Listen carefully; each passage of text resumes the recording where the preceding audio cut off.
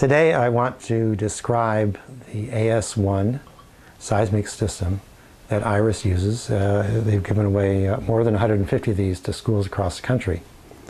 And first I'll just describe the parts that are involved in this seismometer. First, the seismometer has a base plate and a mast. There's three screws that for adjusting the leveling of the base. And there's an attachment point at the top of the mast for the spring. The other key element is the boom. The boom has a knife edge that fits into a slot in the mast. It also has a copper plate, which is used for damping the motion of the boom. And it has a magnet on the end, which is the motion of this magnet with respect to this coil is going to give a very small voltage, which we will amplify and display to monitor earthquakes.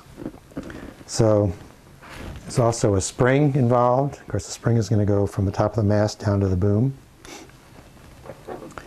There's this magnet block, which holds 4 magnets in an arrangement that will cause the motion to be damped when this copper plate slides inside the magnet block.